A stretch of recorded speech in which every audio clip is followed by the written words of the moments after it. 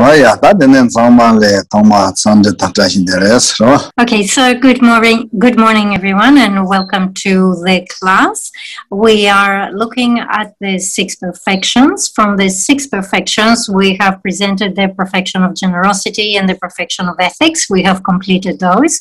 And then in our last class, we started with the presentation of the perfection of patience. It's quite an elaborate, long subject, so we didn't finish last week. We know that we have 3 main divisions in terms of patience. So we have the patience of disregarding any harm that is done to you. We covered this last week. And then we have the patience of accepting suffering and the patience of certitude or conviction about the teachings. So we will continue today with the 2nd and the 3rd type of patience. Then after patience, when we finish patience, we will do the next perfection, which is enthusiastic effort. And when we get there, we will go back and look at the foundation of all good qualities to see how those subjects are presented there. And then we will return into the presentation of the 6 perfections, look at the last 2, which have to do with concentration and wisdom, that is calm abiding and special insight. So we are still doing patience. So from the easy path, basically we have read out the passage referring to patience that is quite short. However, we're going to elaborate by looking at the 2nd and the 3rd type of patience. So we will begin with developing the patience of accepting suffering. Okay, so we start with developing the patience of accepting suffering, and that refers to recognizing that suffering and obstacles arise due to previous karma we have created, and obviously through the combination of conditions. And we should be able to bring this suffering or problems into the path. So this is what is referred to as developing the patience that accepts suffering. Okay, so we talk about developing the patience of accepting suffering. So if someone has done mind training or has familiarity with this type of thinking, would definitely recognize that in this life, suffering is something that occurs quite often. It is due to our past karma, and it is due to the arising of certain conditions. So one way or another, we have to deal with suffering. And if we can develop this attitude that accepts suffering, this will be greatly beneficial because it would reduce the amount of anxiety and pain that we experience. So one way to think about it is that sometimes when problems arise, there is something that we can do to improve the situation. So if there is something that we can do about this situation, there is no need to experience it as heavy suffering. Other times, it is completely beyond our power or our capacity to change the situation. And in this case, if there is nothing that we can do, then again, there is no reason to become overly upset about the suffering. So just as Master Shantideva says in Bodhisattva's Ways of Life, if you can do something about it, why worry? And if you can do nothing about it, what is the benefit of worrying? Another way of thinking that can help us accept the suffering is look at some good qualities of suffering, right? So, for example, when we encounter suffering and difficulties, that helps us become disenchanted and disappointed with samsara.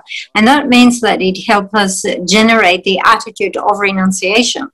And therefore, it makes us have the strong intention to reach liberation. So suffering, acts as a motivator of renunciation.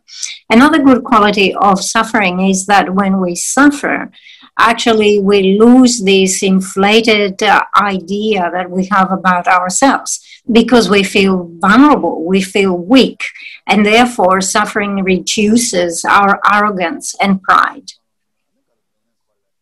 Other benefits that we can bring in mind is that suffering actually inspires to abandon non-virtue and to practice virtue. So how does this happen? Well, when we encounter with suffering, usually we stop and we analyze the situation and we say, how did this unfavorable, unpleasant situation arise? It must have some origin, it must have some cause.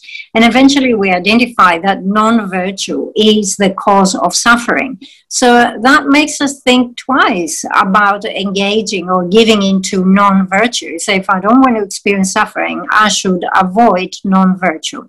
Similarly, we identify virtue as being the cause of happiness. So you say, if I want to have happiness, I should engage in virtue. So suffering becomes a motivator to engage virtue and to abandon non-virtue. Another good quality of suffering that we can bring to mind is that when we suffer, we generate this personal experience of suffering. And then based on our personal experience, we can empathize with others within samsara who experience similar suffering. So we generate compassion for others. It's easier to relate to the difficulty and the suffering of others. So as you can see here, we have mentioned a few of the good qualities of suffering. So if you bring those into mind, it helps very much to develop this attitude of accepting suffering on the basis that it is beneficial at a certain level. Another way to think is that there are benefits of accepting suffering, and start thinking like this. Since beginningless time in samsara, I have strived very hard for the sake of achieving some ordinary happiness or achieving some mundane result. And in my efforts to achieve this little bit of happiness, little bit of mundane result, I actually accumulated quite a lot of negativity.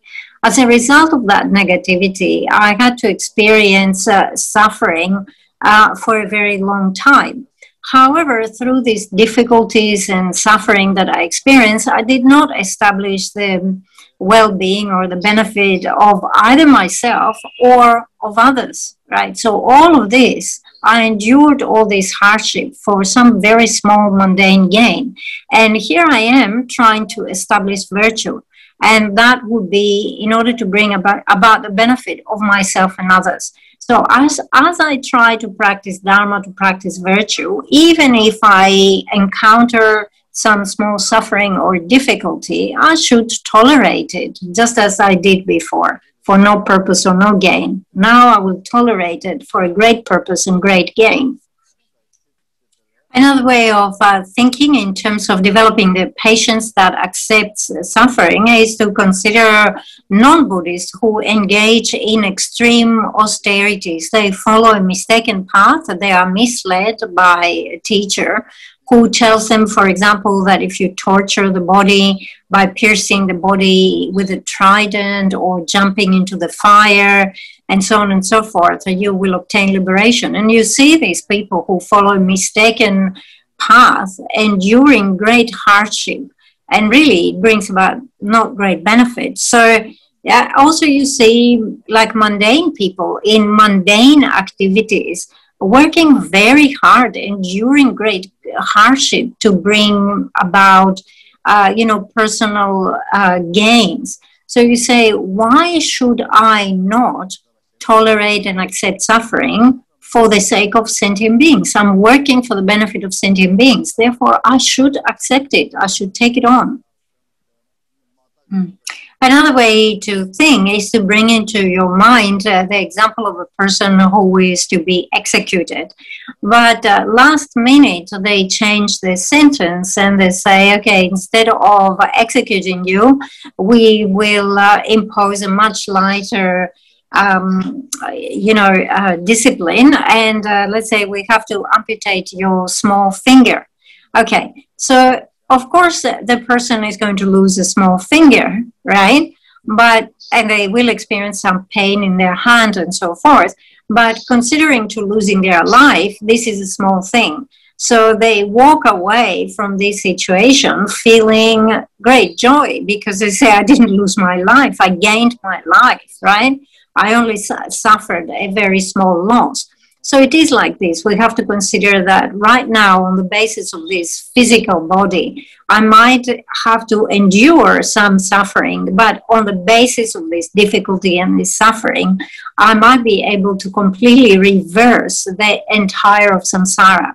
So thinking like this actually minimizes the suffering and makes it easier for you to take it on for a bigger purpose, right? So analyzing with wisdom, with logic like this will allow you to take on small suffering initially, and then as you train, you'll be able to take on bigger and bigger suffering. So when we discuss this type of patience, which is the patience of accepting suffering, it's important to understand that the training begins with accepting some small suffering. When you become accustomed to this way of thinking, then you can take on suffering that is a little bit more serious. And then again, when you become accustomed with that, only then you start to take on like really big suffering, accepting big suffering. So it is a mistake to think that you can start straight away from the heavy or the big suffering. You start from the small and gradually you make your way up. Okay, so we have completed the second type of patience, the patience of accepting suffering, and we continue with the third one, which is patience that comes with conviction in terms of the Dharma. So in terms of that, we need to be clear about 8 different objects. The first one is the object of your faith, which is the qualities of the 3 jewels. The second one is the object to be adopted, which is the 2 types of selflessness. The third one is the object that we desire, and this is actually the great powers of the Buddhas and the Bodhisattvas.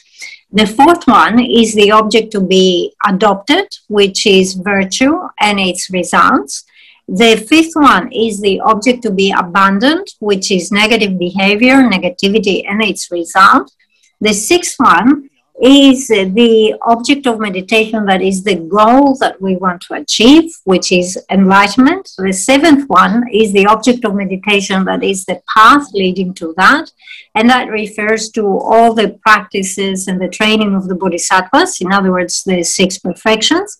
And finally, the 8th one is the object of practice through study and reflection, and this refers to the 12 branches of the scriptures. So what we need to do is we need to apply reasoning, rely on reasoning and quotations, scriptural quotation, and develop certainty about those 8 objects. And when we reach that certainty about these objects and say 100% it is like this is how they are, and then we think about them again and again, developing single-pointed concentration without seeing any contradiction in them. Yeah, so when we talk here about generating the patience of certitude about the teachings, we see that we have to develop certainty about 8 objects. So the first one of those 8 objects are the objects of our faith. So the objects of our faith refers to the qualities of the 3 jewels. So the way that we do this is we rely on logic and reason until we reach that certainty that says this is what it is. These are the qualities of the 3 jewels. All right. So then once we have the certainty, we can contemplate these qualities. The second one is the object to be accepted or adopted, and this refers to the 2 types of selflessness. So again, what we do is we rely upon logic and reason and scriptural quotation. We rely upon them in a correct way until we reach this ultimate point of certainty where we are convinced and we say there's no other way. This is the only way that it is. So certainty, this is how we induce certainty in relation to the second object. The third object in relation to which we have to develop certainty is the object that we desire. So the object that we desire are the extraordinary powers of Buddhas and Bodhisattvas. So they have supernatural powers, they have the six perfections, and so forth. So by relying on logic and scripture, we follow this investigation, this analysis, until we reach this final conclusion of certainty that says, that is for sure, these are the good qualities that I desire to have. The fourth object in relation to which we must generate certainty is the object to be abandoned. So the object to be abandoned here refers to negative behavior. So it refers to non-virtue and also the results of this non-virtue. So again, we analyze with logic and scripture until we reach that point of certainty, saying, you know, this is what the object of abandonment is. Sorry, I should be talking about the object of to be adopted, which is virtue and its good causes. All right. So this is what the object to be adopted is, virtue and its result. This is what this is what it is all about. Okay, so number 4 was the objects to be adopted, and number 5 is the objects to be discarded. So the object to be discarded is all negative behavior, non-virtue, and the result of this non-virtue.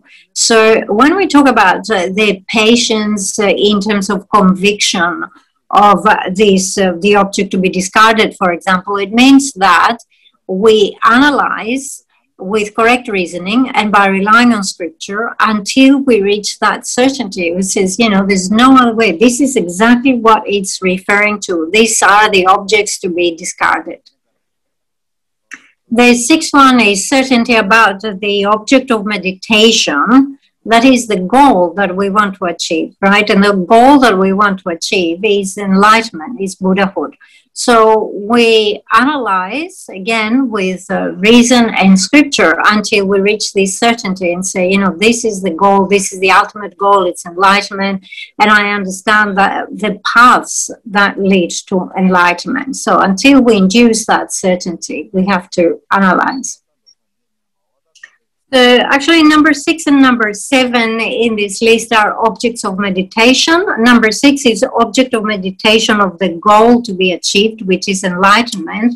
And number 7 is the method for achieving this. So they are the various paths that are the training that lead to enlightenment. And the last one, the object, is the object of practice that we obtain through our study and our practice. And this refers to the classification of all the teachings of the Buddha into the 12 branches of the scriptures. So with each one of these objects, we analyze until we reach this definite certainty, this conviction. This is why it is called developing the patience of certitude or conviction about the teachings, about the Dharma, all right? So it includes those 8 objects or 8 categories. Once you induce this type of certainty, so you reach the point in your mind where you say, that's it, I know it is exactly like this, it is not any other way. So once you reach that point of certainty, then again and again you engage this object in meditation single-pointedly. So we have presented here the practice of patience. We say we have 3 major outlines or classifications. The patience of disregarding any harm that is done to you, the patience of accepting harm or suffering, and the patience of developing certainty in relation to the Dharma. The way that we practice, or it's very helpful to practice, is by looking at the benefits of developing this patience and looking at the shortcomings of anger.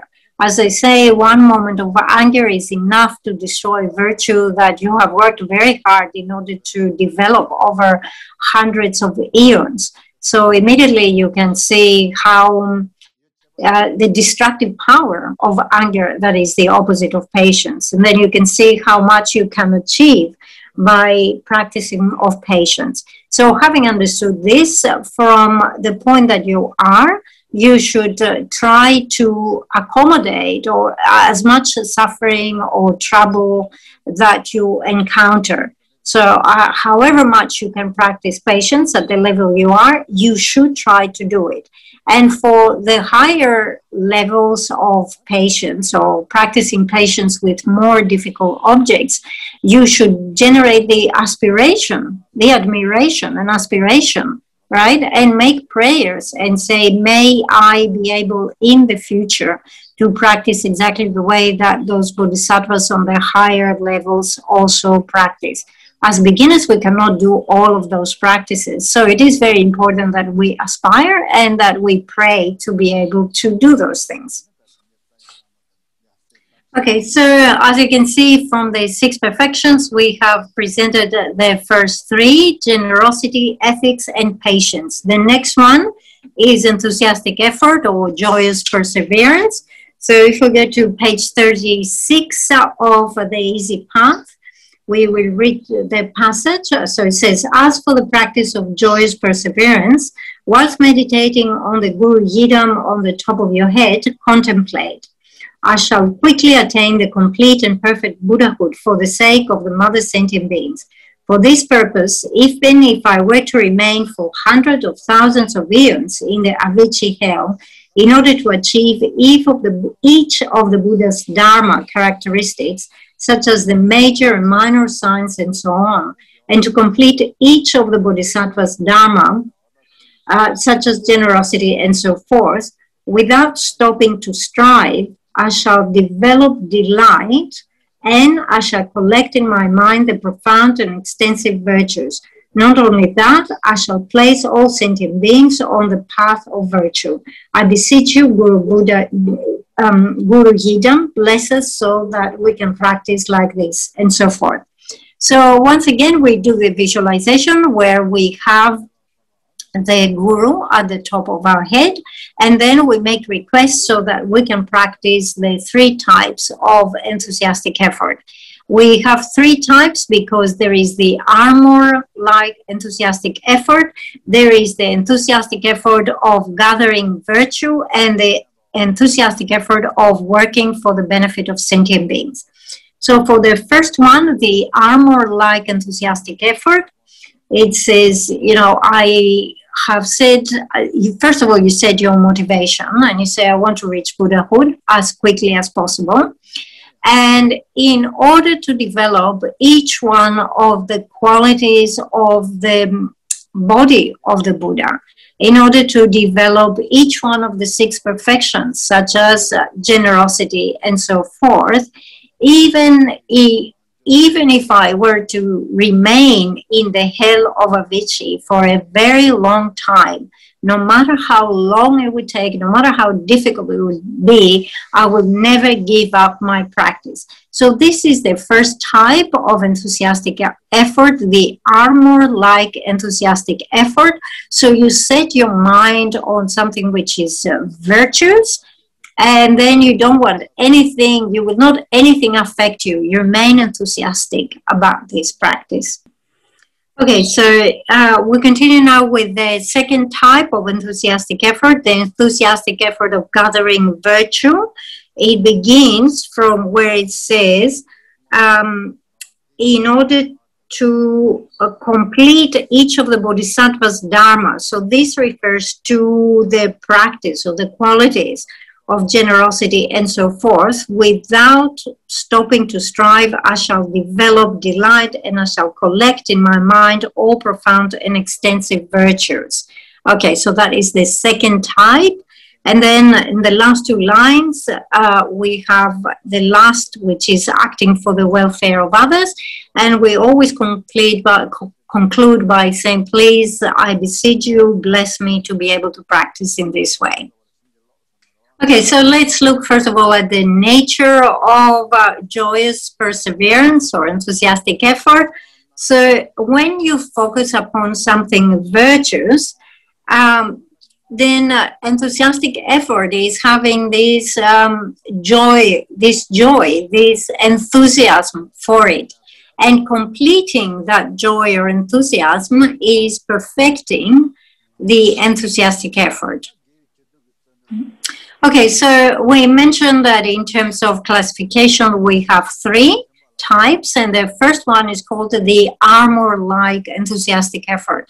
In Lama Chöpa, we have this verse that says, even if I were to remain in the hell of Avicii for countless eons for the sake of one sentient being, bless me to be able to practice without losing my enthusiastic effort.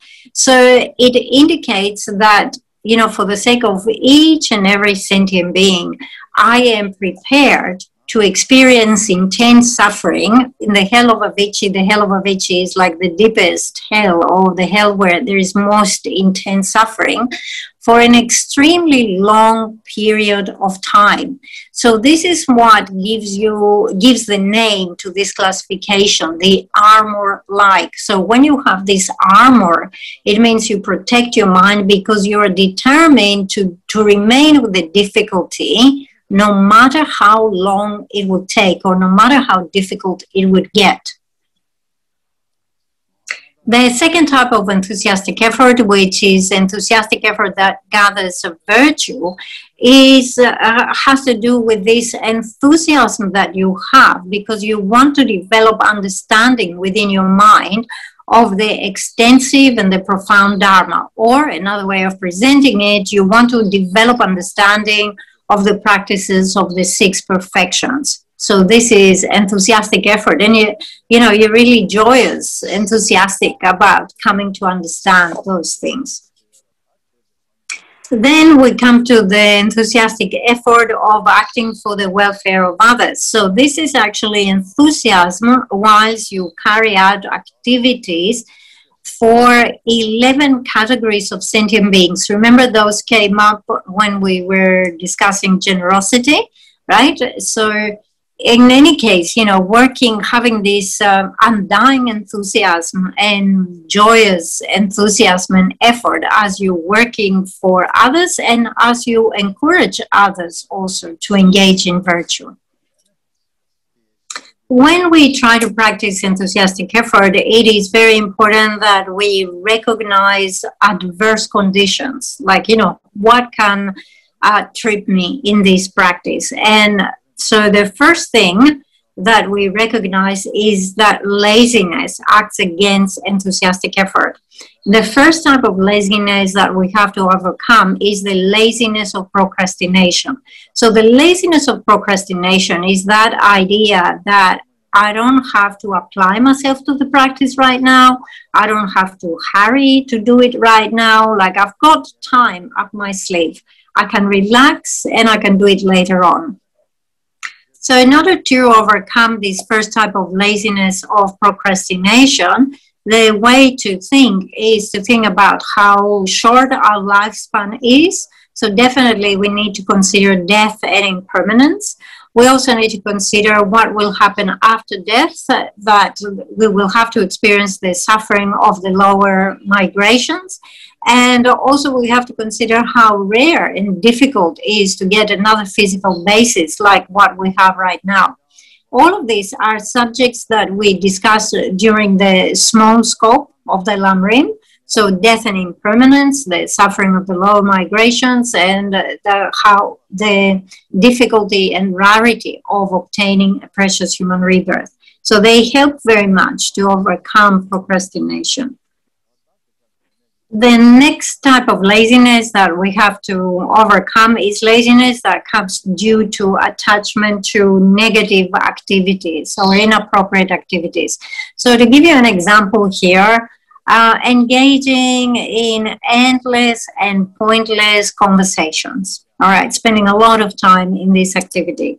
Or engaging in meaningless activities that just give rise to a lot of excitement and a lot of mental distraction. So basically we do those things. This is why it's called negative activities, Like, it's not necessarily non-virtues, but they are negative in the sense that you're getting caught up in these activities because you have attachment for whatever temporary pleasure they give you.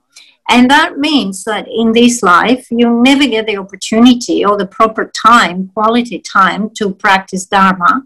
And in terms of your next life, they become the cause for you to experience a lot of suffering. So we have to recognize that we spend a lot of time within these inappropriate activities due to attachment to some temporary pleasures right now. And this will stop us from experiencing and actualizing the incredible results of the practice of pure Dharma. So this is how we try to overcome the second type of laziness. The third type of laziness that we need to overcome is the laziness of putting yourself down, is the laziness of self-contempt. So that comes with the thought of, yes, you know, I hear about amazing qualities that the Buddhas have, but how could someone like myself ever develop these qualities? Now, it won't come, not me. These things are not for me. So to overcome these type of thoughts, we need to consider what the Buddha has said. The Buddha has said that even the ants and mosquitoes have within them Buddha nature. And that the Buddha has very clearly said that all types of living beings have within them Buddha nature, meaning they have the potential to become fully enlightened Buddhas. So you should say, well, the Buddha said that everyone, all living beings have the potential to do it. And here I am a human with human intelligence. If someone explains to me what is to be adopted as a practice, what I should abandon, I understand it. Why shouldn't someone like me who understands these things, why shouldn't like me be able to do the practice? I can do it. So overcome this laziness of self-contempt. Another way to think is that all the Buddhas of the three times who have become enlightened, in the beginning, they started being like ourselves. They were not perfect from the beginning. They started without knowing, without understanding, and little by little, they developed along the path, right? So they practiced gradually, and they developed their practice, and they reached where they have reached. So they were like me in the beginning. They didn't know how to do this. But if I can see from the example, even Buddha Shakyamuni, right? He initially was an ordinary being like myself, but gradually he developed and reached the state of enlightenment. So why shouldn't I be able to also do the same thing? Gradually eliminate my negativities, gradually develop along the path. There's no reason why I cannot do it. Okay, so again, it's like this. In order to develop our enthusiastic effort, we have to consider the benefits of enthusiastic effort and the benefits of overcoming the three types of laziness, and also to consider the faults of not making the effort to overcome laziness, the faults of not developing enthusiastic effort. So eventually we will be able to generate this enthusiasm and this joy for any type of virtuous activity.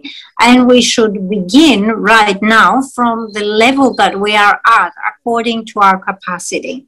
Even though we're not capable of practicing according to the way that, you know, advanced bodhisattvas can do, nevertheless, we should have the aspiration and make the prayers and say, may I be able to practice in the near future just as they do. Okay, then we continue with the next one. We have already covered generosity, ethics, patience, enthusiastic effort. Number 5 in the list is meditative stabilization or concentration, all right? So in the easy path, it says, as for the practice of meditative stabilization, whilst meditating on the Guru Yidam on the top of your head, contemplate, I shall quickly attain the complete and perfect Buddhahood for the sake of the mother sentient beings. For this purpose, I shall cultivate all classes of meditative stabilization of the conqueror's children. They are classified in terms of their nature in mundane and supramundane. in terms of their orientation in calm abiding and superior insight, and the meditative stabilization, that is the union of these two, in terms of their function in meditative stabilization of the physical and mental well-being in this life. The meditative stabilization that serves as foundation of good qualities, the meditative stabilization that accomplishes being's welfare. I beseech you, Guru Yidam, bless us so that we can practice like this, and so forth. So again, it's the same way of practice. We visualize with the Guru at the crown of our head. We establish motivation by saying, I want to reach a state of Buddhahood as quickly as possible. And then we make the request and say, bless me to be able to practice all types of concentration. And having made that request, we have the visualization of the descent of nectar and blessings as before. So as we can see here in the easy path, we have different types of meditative stabilization. So it says in terms of nature, we have mundane and supramundane concentration. So mundane is the meditative stabilization that you find in the mind stream of an ordinary being. And supramundane is meditative concentration that you find in the mainstream of an Arya being. Arya being means someone who has obtained the path of seeing and beyond, all right? So obviously the benchmark is the path of seeing. If you have not obtained the path of seeing, you're an ordinary being, and therefore whatever concentration you have is mundane concentration. If you have the path of seeing, and above that, you have supramundane concentration. Then it says in terms of their orientation, we have three. We have calm abiding, we have superior insight, it's a special insight, and the third one is the union of calm abiding and special insight. So in terms of orientation here, it's again, you know, it's another type of nature. Like you can have concentration that is calm abiding. You can have concentration that is special insight. You can have concentration that is the union of calm abiding and special insight. Then we see there's another classification which is in terms of function. And again, we have three types. The first one says that it is meditative stabilization for the physical and mental well-being of this life. So, for example, we know that if you cultivate calm abiding, you develop what is called the physical and mental pliancy. And that physical and mental pliancy comes with a sense of bliss. So it is well-being of body and your mind in this life. Okay. Another function that we can have is meditative stabilization that becomes as the foundation of good qualities. So the foundation, your meditative stabilization can actually support the development of qualities such as, for example, higher perception, clairvoyance, and so forth, or miracles, the capacity to perform miracles, or, you know, have the abilities of those bodhisattvas who are on the high grounds and so forth. So all of these are based on concentration. And finally, we have the meditative stabilization that accomplishes the aims of other sentient beings. Again, we have mentioned those 11 categories of sentient beings. So you have a meditative stabilization that works to bring about the benefit of these beings. Okay, we continue with the easy path for the practice of wisdom. So whilst meditating on the Guru Yidam on the top of your head, contemplate. I shall quickly attain the complete and perfect Buddhahood for the sake of the mother sentient beings. For this purpose, I shall cultivate all classes of wisdom of the conqueror's children, such as the wisdom realizing the ultimate, the science of the mode of abiding, the wisdom realizing the conventional, the science of the 5 areas of knowledge, and the wisdom realizing how to accomplish the being's welfare. I beseech you, Supreme Guru Yidam, bless us so that we can practice like this, and so forth. So we see here that we have a threefold classification of wisdom. We have the wisdom of the ultimate. It refers to the wisdom realizing the ultimate mode of existence, emptiness. Then we have the wisdom of the conventional, the 5 sciences, and then we have the wisdom that is capable of working for the benefit of sentient beings. So as before, we have the visualization of the guru at the crown of our head, and basically we say, I will train in all the types of wisdom that bodhisattvas develop. This is what I want to do. Please bless me to be able to be successful in that. And then we visualize the descent of nectar and blessings that allows us to be successful. Okay, so as we can see here, we have done the initial presentation of the 6 perfections. So this comes under the outline that says how to train your own mind, developing the 6 perfections or engaging the practice of the 6 perfections. And we know that after that, we have a specific presentation of the last 2 perfections. So we expect to see a more detailed presentation about calm abiding and special insight that will come further down the text. But here we had an initial presentation of all the 6 perfections together. So that was the first outline, so how to train one's own mind for the benefit of one's mind in the 6th perfection. And then we have the second, the practice of the 4 ways to gather disciple in order to ripen others' mind. All right, so as we say here, the next one is the practice of the 4 ways to gather disciples to ripen others' minds. So whilst meditating on the Guru Yidam on the top of your head, you contemplate, I shall quickly attain the complete and perfect Buddhahood for the sake of the mother sentient beings. For this purpose, I shall draw all sentient beings through generosity. Then with eloquent speaking, I shall refute with logic their flawed views, and I shall take care of them. Furthermore, I shall encourage them to practice what I teach. And finally, I shall practice consistently with what I teach to others. I shall set all sentient beings on the path that ripens and liberates in dependence upon this virtuous method which accomplishes the being's welfare. I beseech you, Supreme Guru Yidam, bless us so that we can practice in this way, and so forth. Okay, so here we do the same visualization with the Guru at the top of your head, but we make the promise and we to engage in the 4 ways of gathering disciples. There are 4 noble methods of taking care of the mind of others. So we request that please bless me to be able to practice in this way. So for these 4 ways of gathering disciples, the first one is generosity. And generosity here is from the point of view of teaching, explaining the Dharma to them, all right? Anyway, the first one is practicing generosity. Sorry, the first one is practicing generosity, as explained before. The second one is speaking eloquently, right?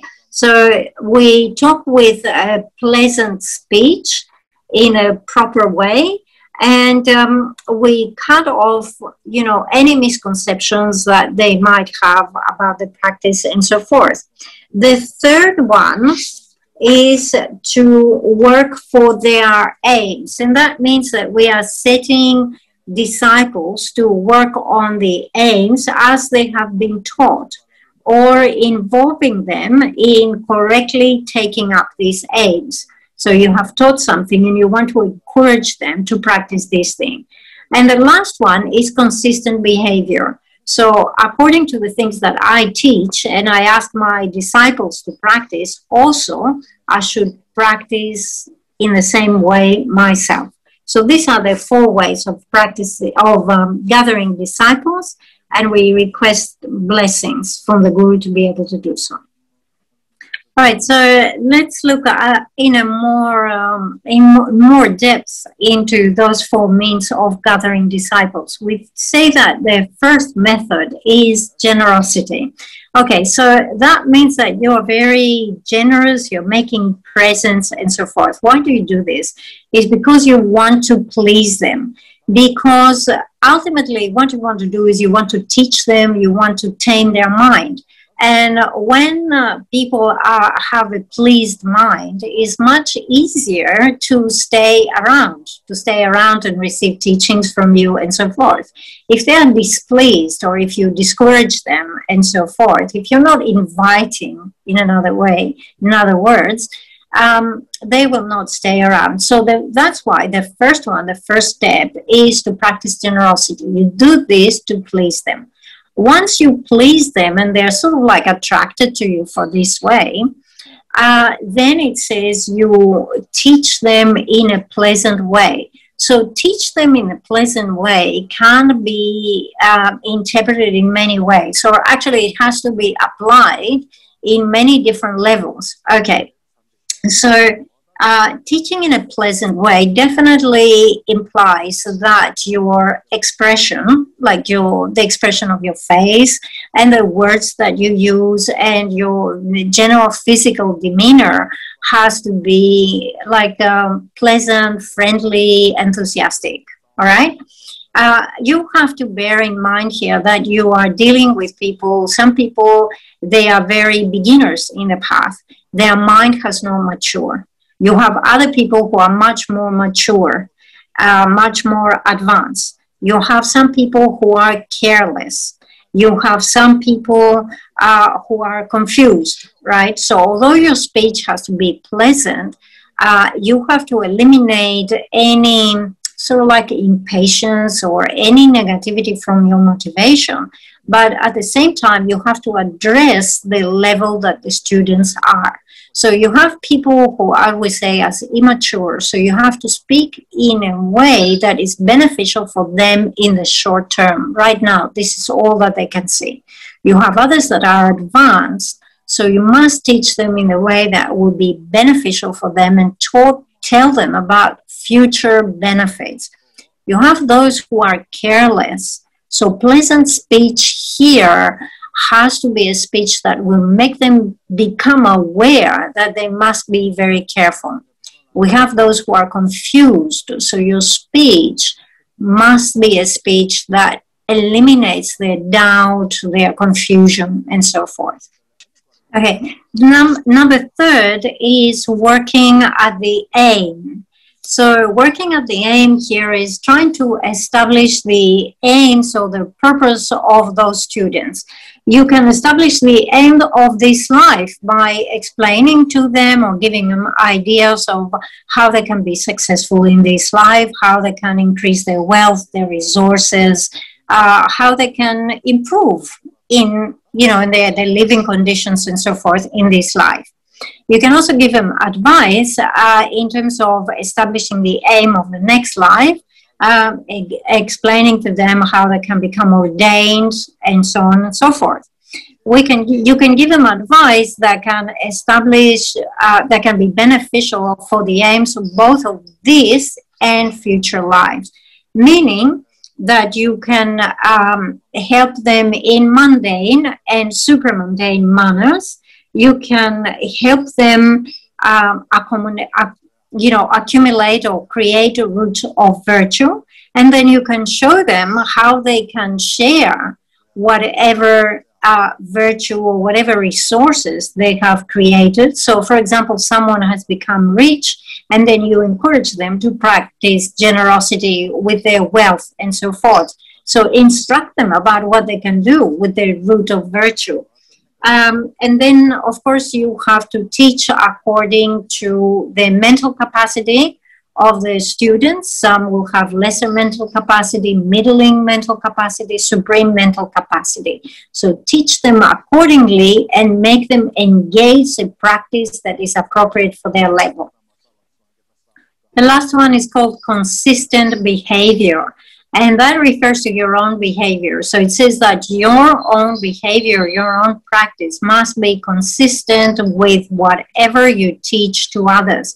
Actually, when you ask people to do a certain practice, you must demonstrate that you at least do this, and ideally that you do even more than this. In other words, that your ethical standard, your standard of practice is even higher than what you advise them to do. If you cannot do that, then it's pointless giving other people advice and say, you should practice this, you should practice the other, whilst you don't do it yourself. Okay, so this is consistency of behavior, the fourth one. Okay, so as if you remember the general outlines of the text, we have how to train in the 6 perfections in general, and then the second outline was how to train in the last 2 perfections in particular.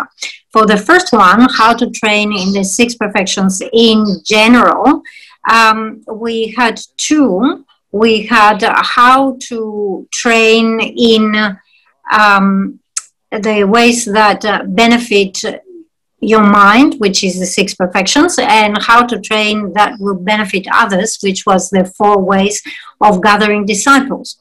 Now, when we give the general presentation, right, this is always presented in terms of preliminaries, the actual practice, and the conclusion of the practice. So what we have just finished here is the actual part of the practice. So then after that, we have the conclusion of the practice. And if you look at the easy path, it says the way to practice the conclusion is as before. So the way that we conclude our session is always the same. We make dedication prayers, aspiration, dedication prayers, and so forth. So nothing changes here. So as you can see here, the text does not elaborate. And then having finished the meditation session, we move into the period which is in between or after meditation session. So it says here, regarding how to practice during the intervals between sessions, as mentioned above, one should study commentaries expounding the great, profound, and vast conduct of the conqueror's children. So here the meditation subject in your actual session was how to practice the 6 perfections and how to practice the ways of gathering disciples. These are the practices of the bodhisattvas. So you have spent all this time meditating on this, and it's important when you come into the period in between sessions not to waste all this energy, all this good work that you have built up. And if you start looking at irrelevant texts and reading or watching all sorts of other things, you just break up the continuity. So it is very important that you don't waste the practice, and in between session you continue to consult with texts and commentaries that speak about these practices of the bodhisattvas. All right, okay, so now we're going to go into the foundation of all good qualities to see how the material is presented there. It has been a while since we looked at the text, so let's try to reconnect. Okay, so it says, having well understood that the kind master is the foundation of all excellence and that following him correctly is the root of the path, bless me that I may rely on him with deep respect and repeated effort, up to the point of having attained a firm understanding of this, bless me that may always be careful to abstain from even the slightest ill deeds and to acquire the complete store of virtue. That's a small scope. And then we have done also the middle scope. So one characteristic of the foundation of all good qualities is that it's a short text that allows us to do, to request for blessings like all together of the entire path. If you see the first verse, having well understood that the kind master is the foundation of all excellence, and that following him correctly is the root of the path, bless me that I may rely on him with deep respect and repeated effort. So the first one is the proper way to rely on the teacher, having understood that the teacher is the foundation of all good qualities. And we say, may I be able to rely upon him with correct thought and correct behavior. So we're requesting for the blessing to be able to do all of this together. Having relied upon the teacher, then the next thing that comes is how you actually train your mind. And you train your mind according to the practices of the individual of the small scope, the middle scope, and the great scope. So then we have verses 2, 3, and 4 that present how you do the practice according to the individual of the small scope. Now that for once I have a favorable life form with freedom, knowing how very difficult it is to attain and its great potential, bless me that the thought to take such advantage of it day and night may be born in me continuously. May I remember how death quickly puts an end to the life, as fragile as a bubble on the water surface, and how after death, black and white karmas follow as our shadow follows our body. Having attained a firm understanding of this, bless me that I may always be careful to abstain from even the slightest ill deeds and to acquire a complete store of virtue. So with this, we come to the end of the practices according to the individual of the small scope. So remember that what we have to do is we need to identify the precious human rebirth, and from that we need to be motivated in order to extract the essence. And once you are motivated to extract the essence, you will want there is the actual way of practicing in order to extract the essence. So first of all, we identify the characteristics. So in verse number 2, you will see it's all about the precious human rebirth, where it says, now that for once I have a favorable life form with freedom, and knowing that it's very difficult to attain it again and its great potential, right? So it's saying it has freedom, it has endowments, it's very difficult to get it again, very rare, but it has a great potential. So now that I have all this, bless me that I can take advantage of this. So we're requesting the blessings altogether to have that motivation to do something with this life. Okay, so the actual verse 2 is the exhortation, making you understand how important the precious human rebirth is. But the actual practice that is in accordance with the individual of the small scope come in verses 3 and 4. So it says, may I remember how death quickly puts an end to the life, as fragile as a bubble on the water's surface, and how after death, black and white karmas follow as our shadows follow our body.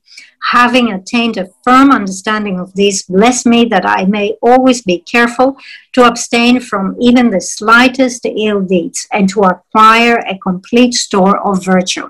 So you see, there is a reminder of death and impermanence, and after that, there is a presentation of the law of cause and effect. With this understanding of law of cause and effect, we want to be very conscientious. We want to be very careful that we avoid any negativity, even the smallest negativity, and that will build up our accumulation of virtue.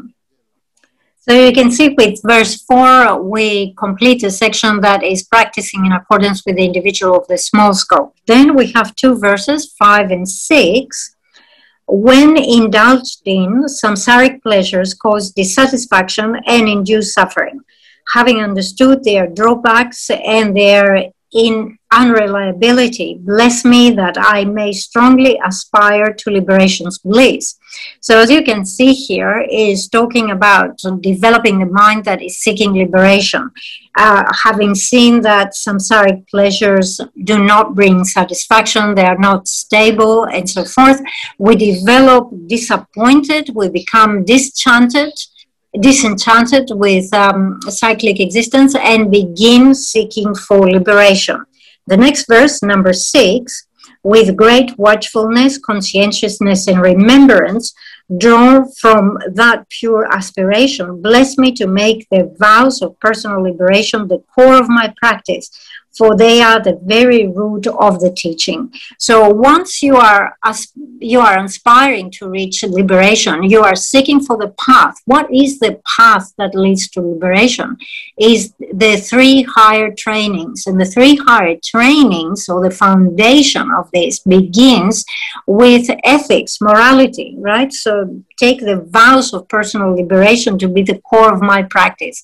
And on top of that, I will build the practice of concentration, and on top of that, the practice of wisdom. So this is the practice common with the individual of the middle scope. Right, so following that, with verses 7, 8, and 9, we will look at the path of the individual of the great scope. So the first, we know that in this path, first of all, we have the way to generate bodhicitta, and then the second outline is how to train after you have generated bodhicitta. So verse 7 refers to the way of the method or the way for generating bodhicitta. Having seen that, like myself, all beings, my mothers, have fallen in the ocean of cyclic existence, bless me that I may cultivate the supreme spirit of enlightenment and take full responsibility for freeing all sentient beings. So now we develop great disappointment and great concern, seeing that all mother sentient beings are suffering as a result of negativity they have created in the past. And we are motivated to do something in order to liberate them. So here we generate the mind of bodhicitta, and this verse includes both methods, the method of the sevenfold cause and result method and the method of equalizing and exchanging self for others. So this is how we come to generate that intention that says, I will reach the state of Buddhahood in order to benefit all mother sentient beings. So this is how we generate bodhicitta on verse 7. However, just to generate bodhicitta is not enough. We must follow this by taking the bodhisattva vows. And after we take the bodhisattva vows, we must engage in the actual training of the bodhisattvas. That includes training in the 6 perfections and in the 4 means of gathering disciples. So all of this is presented in verse number 8. The spirit of enlightenment alone cannot lead to Buddhahood unless one trains in the 3 ethics. Bless me to truly understand this and to practice the bodhisattva vows with great enthusiasm.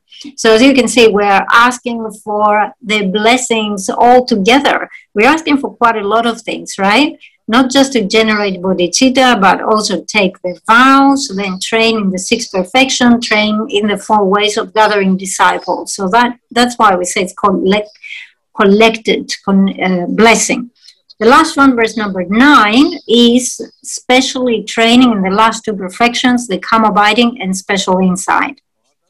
So bless me that by quieting attractions to wrong objects and correctly analyzing the ultimate truth, I may quickly realize in the path that unites meditative serenity and special insight.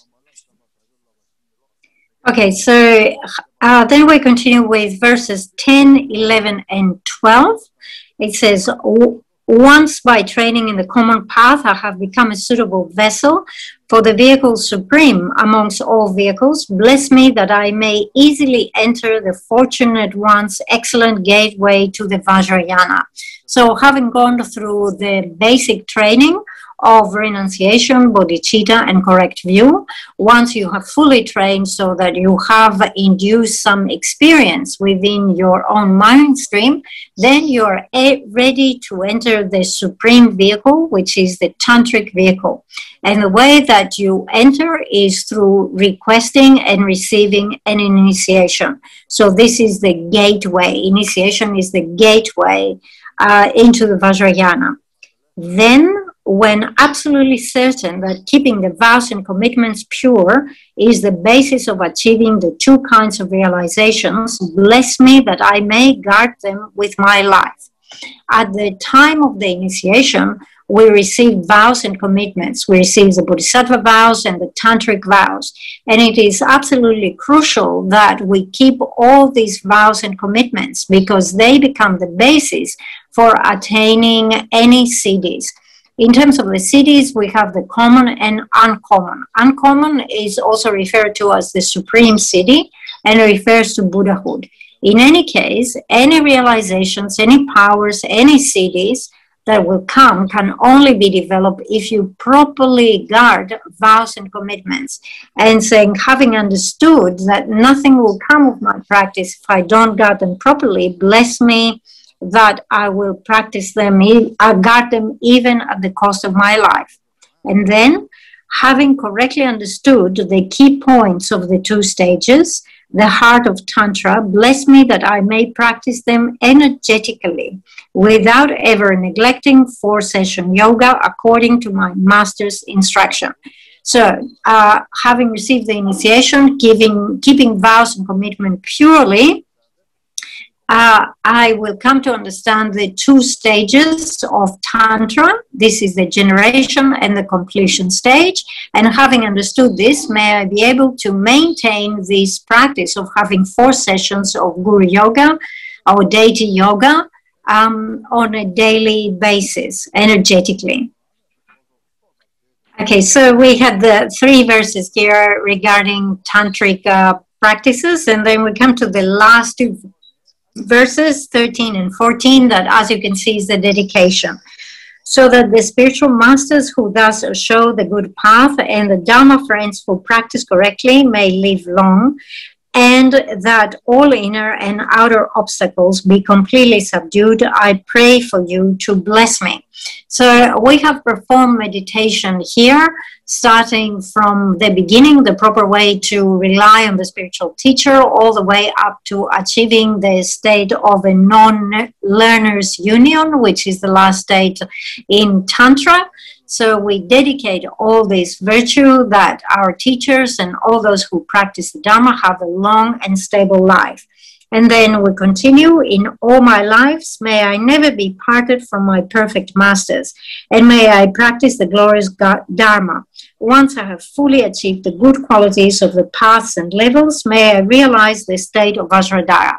So final dedication, saying about myself, may, having understood and having practiced all these points, may I be able to gradually progress along the grounds and the paths and reach the end goal of the path, which is the state of Vajradhara. So this is the final dedication, the final verses of dedication in the foundation of all good qualities.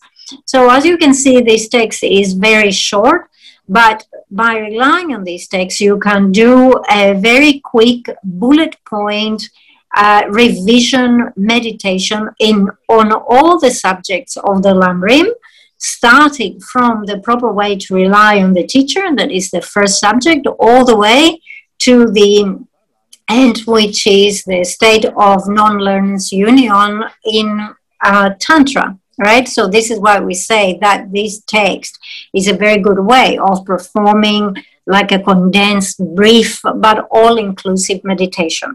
Okay, so Geshe says, we went a little bit over time, but we have finished this section of the general presentation of the 6 perfections. We did the correlation with the foundation of all good qualities, so that's very good. We ticked this out. And now we can look with a bit of leisure the remaining 2 perfections, which is about concentration and wisdom, calm abiding, and special insight.